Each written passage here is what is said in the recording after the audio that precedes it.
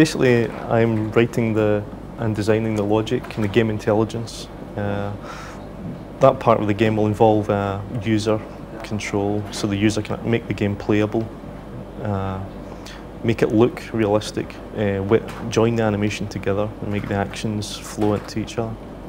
Beforehand, most people just worked on sprites, but now we've got motion capture animation. Motion capture is recording movements of people or things in 3 dimensions, so a computer can animate figures using real movements rather than artificial animations. A person doing the motion capture has to be covered in small reflective markers.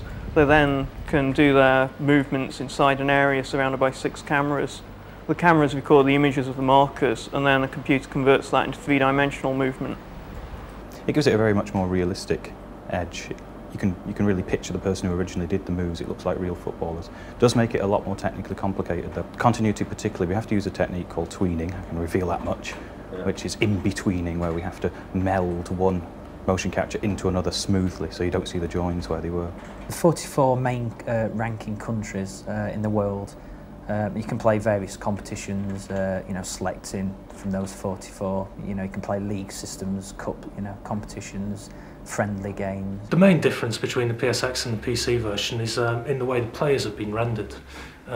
What we've tried to do is make use of all the hardware capabilities of the PlayStation. For example, the players have been rendered using a lot of polygons to give them much more detail. And when you look at them on screen, they look a lot more solid. If you look at the PC version, the players kind of spin around and from some angles, and it looks a bit strange, but not on the PlayStation. We took inspiration from sort of the modern TV stations, Sky Sports, and things like that, and tried to get it to look as real as possible.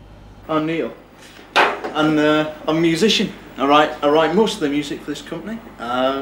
Do a few sound effects, record speech, and motivate the masses with my larkish humour.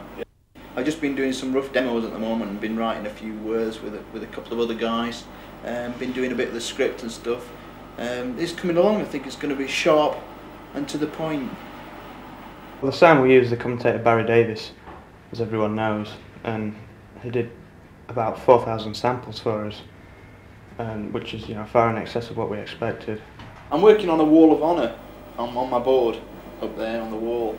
At the moment I've got Andy Sinton and Chris Woods, as you can see, and also I've got When I Met the Beautiful South and a few other people up there, but Barry Davis, when I get my picture developed, Barry's at the top of that. As I've said quite often, it's become a bit of a cliche of mine, one man's commentator is another man's irritation.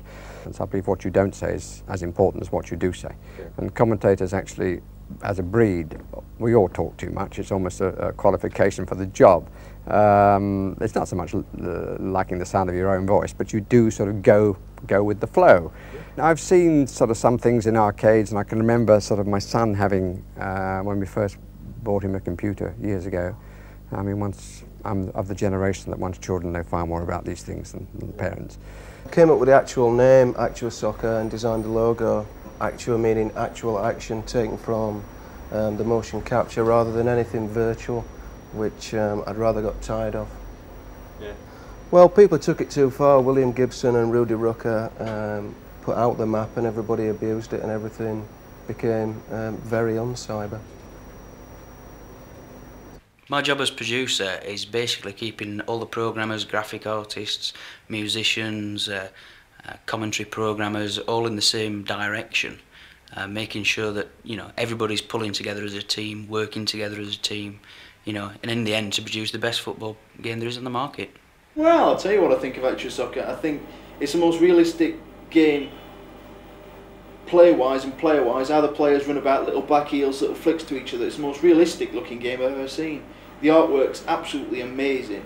The front end makes you want to play it. I've seen it and I was drooling over it myself. I think it's amazing. And for me to actually appear in it, or not appear in it, but the movements appear there, it's like I say, it's a dream come true.